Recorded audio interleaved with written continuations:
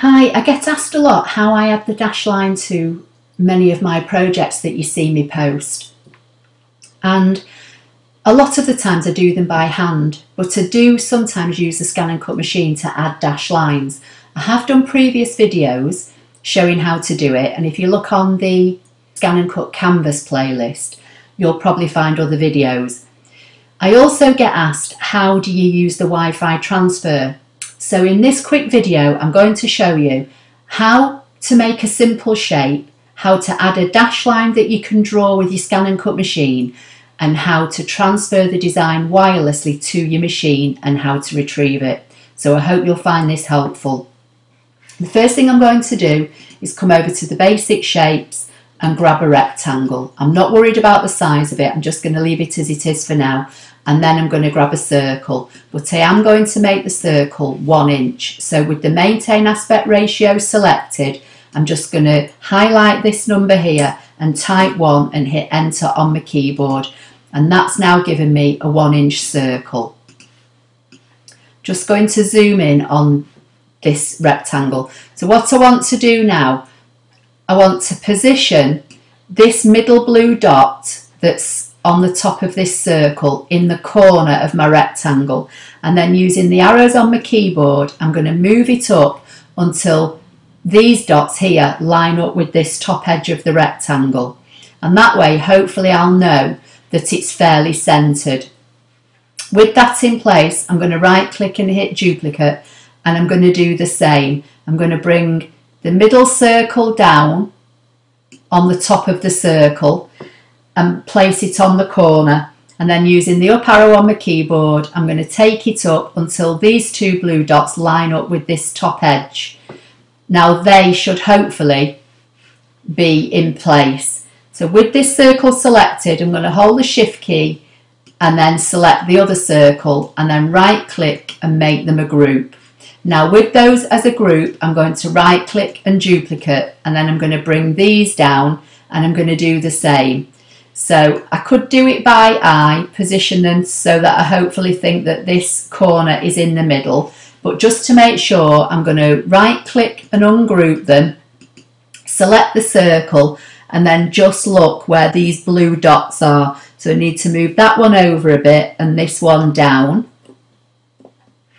and then do the same with this one. This one looks fairly central, just move it over a little bit, and again I think it just needs to come down. So those circles should now be on the corners of the rectangle.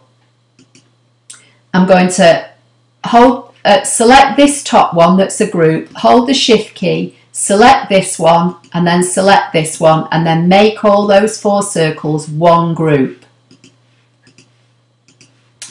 Now the rectangle's on top, I'm going to drag an imaginary box around everything and go to Edit, Subtract, and that should punch the circles out. So that's given me my basic shape. Now I just need to come back, I'll come to the mat, and I just need to get one more circle, and again I'm going to size it down to 1 inch and say enter, and then this time I'm going to bring it up over here. I'll just zoom in again on this middle section, and where these centre blue dots are, I want those just to line up with the inside edge of this rectangle. So I'm just going to use the arrow on my keyboard so that the blue dot here and the blue dot here are on the inside line, and then this circle I want fairly centred to this line, so I'm just going to bring it down using the arrows on my keyboard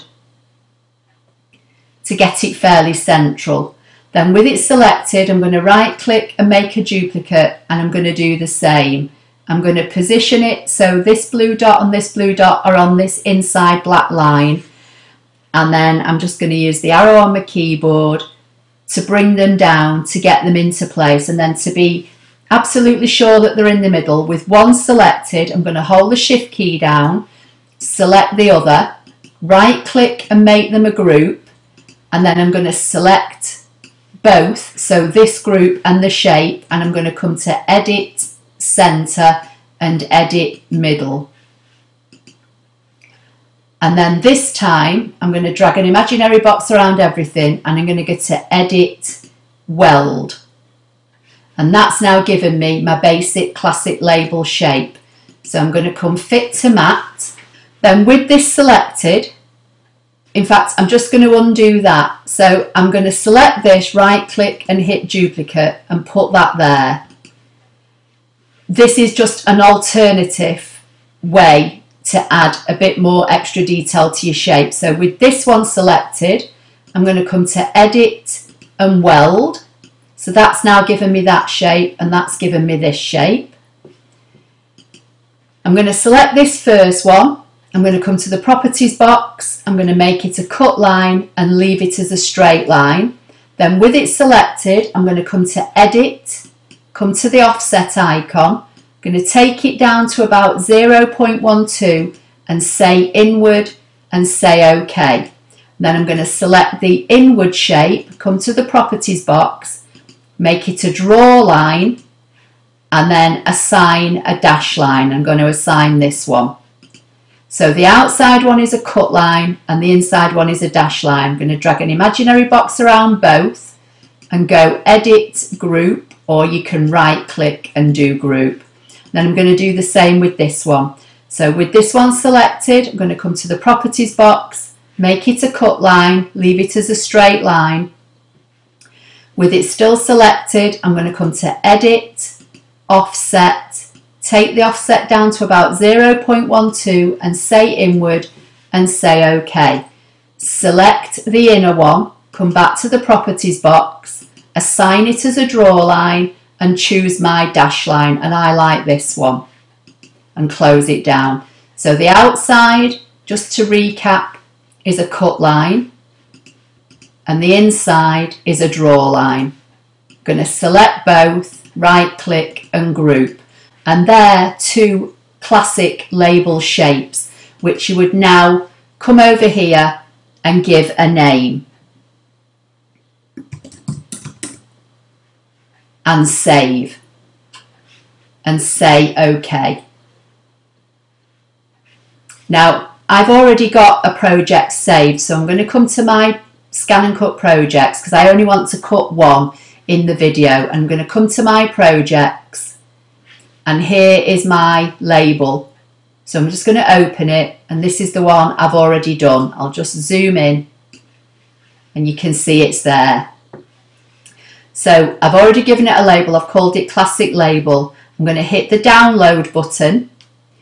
When this box pops up, I'm going to use the Wi-Fi transfer.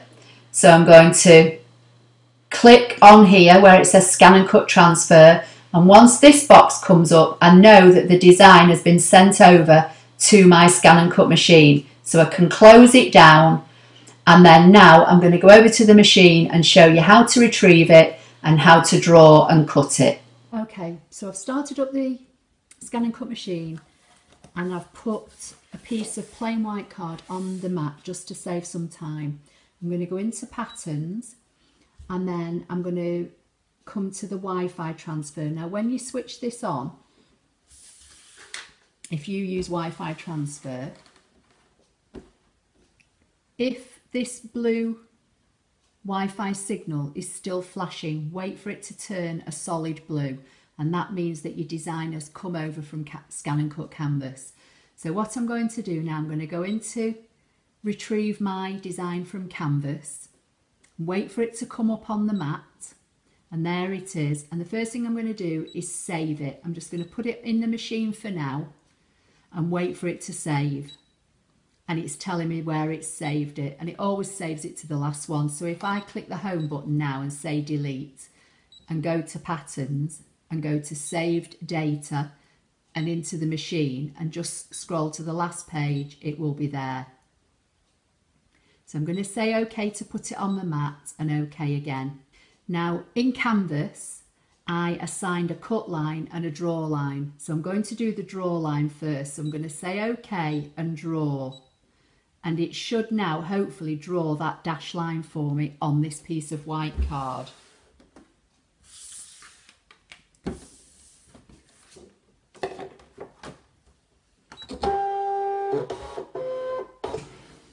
So I'm loading up the mat. I'm going to get my universal pen holder and just take a black pen, I think for now. Put the pen holder into the cradle and drop the pen in and lock it into place. And if you want to see a more in-depth video on this universal pen holder, go to my channel, go to the playlists and look in the live video playlist and you should find a video I did all about this. So I'm going to take the blade out and drop the pen in, and I'm going to say draw and go.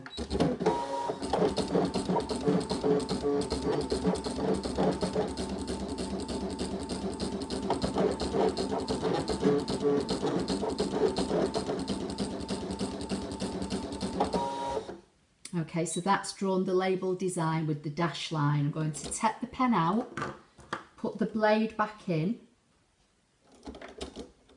say OK to finish drawing, and now I'm going to say cut, and hopefully it's going to cut my line that I assigned in Canvas.